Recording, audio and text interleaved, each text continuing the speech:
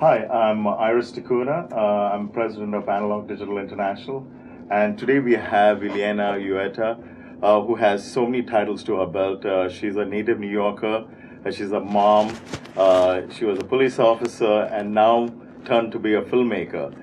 Really impressive. How are you doing? Thank How are you doing, you. I'm Eliana? doing well, thank you. Tell me a little bit about yourself, your background.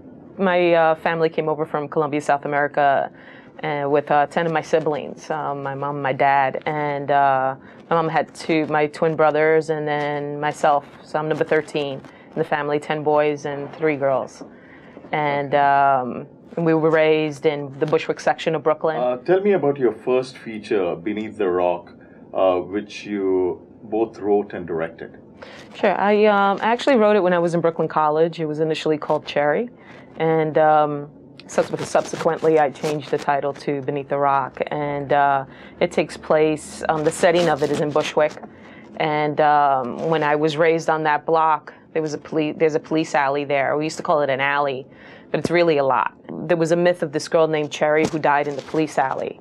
So throughout my life, I always wondered, why she was called Cherry. So, I always had her in my mind's eye. So I figured, it'd be great for me to write about it and getting that alley, getting that police, because I knew about locations, growing up in New York. I knew it was going to be difficult for me to get a location that looked like that, that space. And so, being that this is also my MFA project from the School of Visual Arts, I went on a letter writing campaign to the police department and to DCPI and the mayor's office, requesting permission to use that lot. And so with Beneath the Rock, another thing that I did was I utilized Cherry. And then when I was an officer, there was this block, and it was controlled by this drug dealer.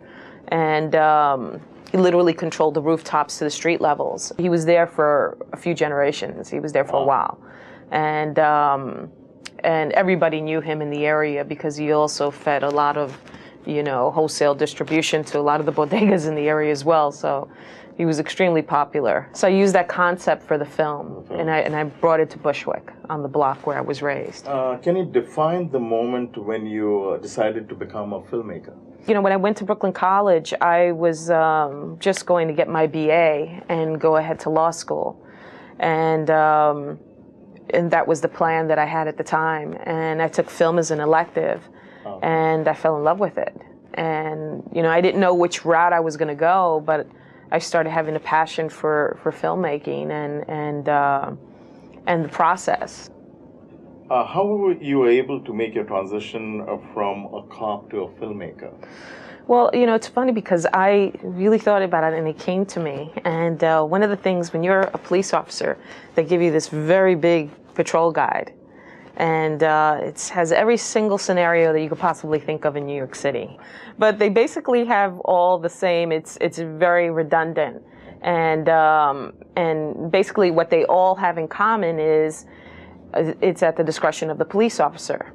Okay. Everything's at the discretion of the police officer. So, one thing about filmmaking is that, I did a lot of reading on different directors and how they, their styles of filmmaking. It gave me a foundation of what they were doing. And meanwhile, one of the things I realized is that, they basically don't have a set formula. They do what they want to do. Exactly. And to me, that was very similar to being an officer in a sense. It's up to your discretion. So it gave me the fundamentals as far as, obviously, I'm the first one on the set. I'm the last one to leave. I have to make sure everything is, in place. Just like a cop, you have to make sure you're wearing everything, and that you're prepared. Where are you in the stage in terms of Beneath the Rock? I know you have won many awards. Thank you. Where it is exactly? Well, right now, I haven't really joined any more film festivals. I haven't submitted to any more because it's just so costly. I'm pretty blessed. I, got notified from the New York Times that they're going to be doing the screening of Q&A. Oh, congratulations. Thank you. And so I'm hoping with that, there's an article that's written, I'm hoping, because what they're going to do is screen it to their staffers. And then I'm inviting some of my actors down there for a Q&A. What advice do you have for anyone interested in pursuing a film career coming off another career? You know, just learn as much because I'm constantly going to be learning, you know, and even on the set, I'm constantly learning. And so I think you just have to be open to it. You know, again, I did a lot of reading, and one of the filmmakers that I admire a lot, Clint Eastwood, he says he's just, you know, he's very prepared on set, and he just, you know, he tries to just tackle issues as they come. Exactly. So it was really comforting to hear that, you know, for somebody that's been in the business all his life, exactly. That you're always learning something. You always have to be prepared, and of course, you know, you have to be passionate about it. You have to love what you do. If you don't, you know, we might as well find something else. So it's always a learning curve. You always learn something new.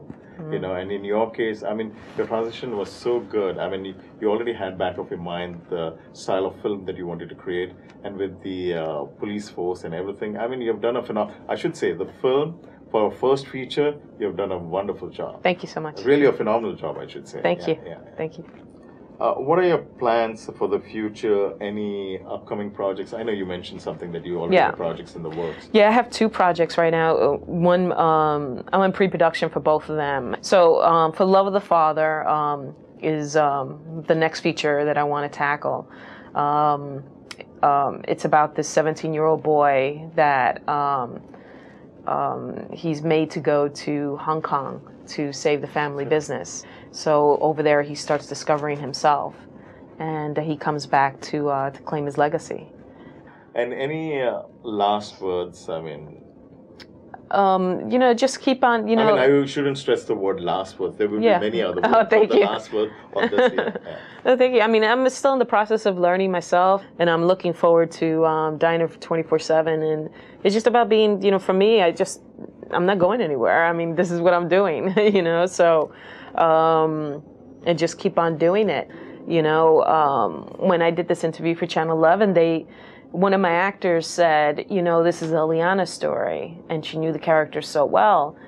And I wanted to inject, because as much as this is my story, I made it so that, I like to think that I made it so that it's a story for community, and that, you know, by not having a voice, you know, you become, you get controlled and manipulated. And thank you so much for having me. It was such an honor. It was really a pleasure and honor, and we got thrilled by seeing your film, and one thing leading to the other, and the person that you are, you know. And we said, you know, why not have the interview? This is the way that we can express and tell and put it out there, you know. Thank you so much. People would then know it's not only in the film, but what the person expresses and says about themselves. And thank you so much, because you guys are taking time out of your schedule to do this, and I appreciate it so much. Yeah, probably we'll send you a bill later on. Yeah, that's my biggest concern.